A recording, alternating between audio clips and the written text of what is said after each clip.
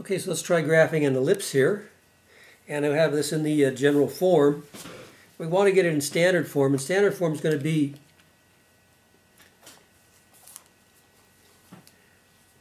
like this over here. This is the shape equation. After we do the shift, this is basically what's going to be going on.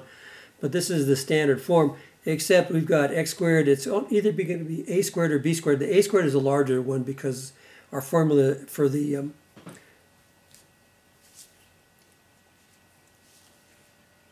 foci is given by c squared equals a squared minus b squared. So a squared is the larger one. So we're not too sure which is going to be the a squared until we put it in standard form. So we have to do that first. So let's get going on this. So first of all, we're going to try to do our completing the square process. So let me start that. So we'll separate these out. So we'll put the x's together.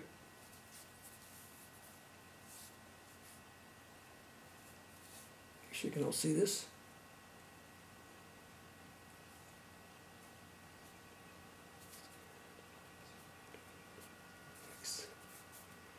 And then the y squares plus 16. And I'll put the 111 on the other side. Okay? And then I'll take out the number in front of the x squared and the y squared terms, factor those out. 6x. And 16 out here, so it's going to be easy to create a trinomial square. 16 goes into 64 4 times. That equals the 111, okay? And then we'll do our completing the square process. This is x. Half of 6 is 3. 3 squared is 9. So I'm going to add 9, but I'm really adding 225 times 9 because there's a 225 outside. So 225 times 9 is 225, so I'm actually adding 225 to both sides. And then over here I'm going to be doing the same thing. Y squared y. Half of 4 is 2. 2 squared is 4. So I'm going to add 4. But 16 times 4 is 64, so I'm actually adding 64. Okay? Is that all right? And now you can factor these out. This is going to be a trinomial square, so it's going to factor be 25 times x minus 3 squared. Okay? Plus 16 times y plus 2 squared. And that equals, if we add all these up, we actually get 400, which is nice. And we want this to be a 1. We know from our standard form this is a 1. So we divide everything by 400.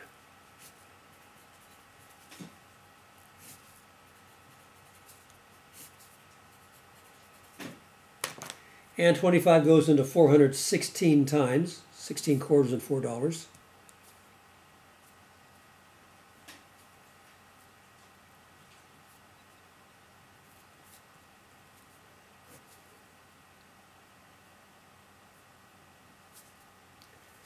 And 16 goes into 425 times, believe it or not.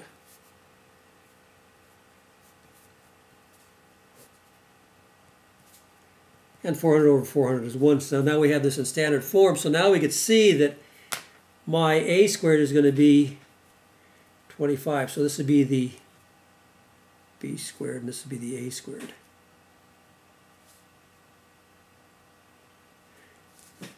Okay? So we know that a equals 25. I'm sorry, a equals 5, excuse me. And b equals 4. Okay? A equals 5, b equals 4. Because this is a squared and that's b squared. So we go to figure out our foci, we're going to be able to work out with that. Okay, so let's kind of graph this now. Well, first of all, where's my center? Excuse me. Well, it's going to be 3, opposite sign, and opposite sign. So my center is going to be a 3, -2.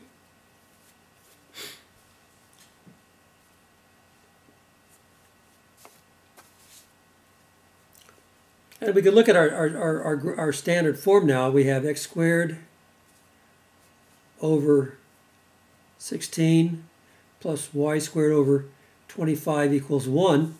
So we can find our intercepts real easy when x, those will actually be what we call the vertices.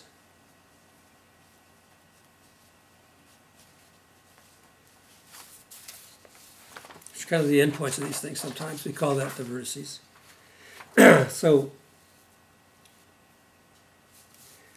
first of all, this is my standard form. So, first of all, let's find our center. So our center is going to be 3, -2. So let me put that in. 3, -2. Okay, so this is my new kind of center here. And then from over here, we could kind of say, well, when x is equal to 0, if I put a 0 in here, y equals ±5. And when y equals 0, x equals ±4. So it's easy to find. And that's from this point, so I'm going to go up ±5 from here. In other words, when x is 0, that's right on this line, I'm going to go up ±5.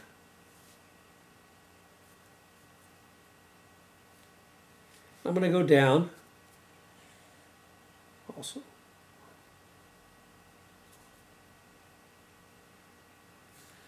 And then I'm going to go over 4. Then back 4. When y is 0, that's going to be 0 relative to this point. So when I go 0 units up or down from this point, I'm going to go 1, 2, 3. And those are going to be we would call those sometimes vertices of that.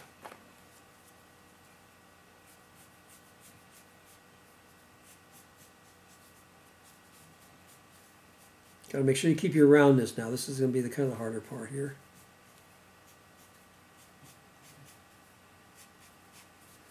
And that's what you do it in pencil, so you can kind of fix any like inconsistencies, because you want kind of a nice curve, and not really easy to draw these freehand. So something like this. So there's your ellipse. Okay. So you got your center, 3, -2. You got your standard form. Okay. Now in order to find the foci are given. Remember, we have this foci. Or the distance from the center, we find the c, and that's going to be c squared equals a squared minus b squared. That's how you find your foci. C squared equals a squared minus b squared for this. So c squared, or my a squared, was going to be 25, and my b squared was 16. So c squared equals 9, so c equals ±3. So that's the distance from the center of the foci are. So I can go from the center, 1, 2, 3, and they're going to be on the major axis. And the major axis is the longer axis. So actually the major axis, I can write that over here so you see that.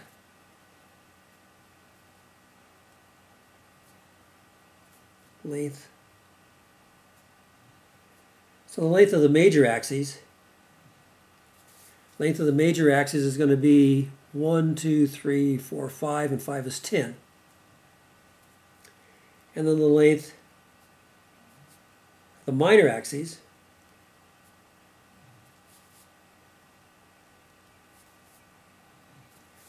is going to be 8, 4 in each direction. So those are the length of my major and minor axes, and the foci will be on the major axis, and it's going to be this many units above and below the center. That's C.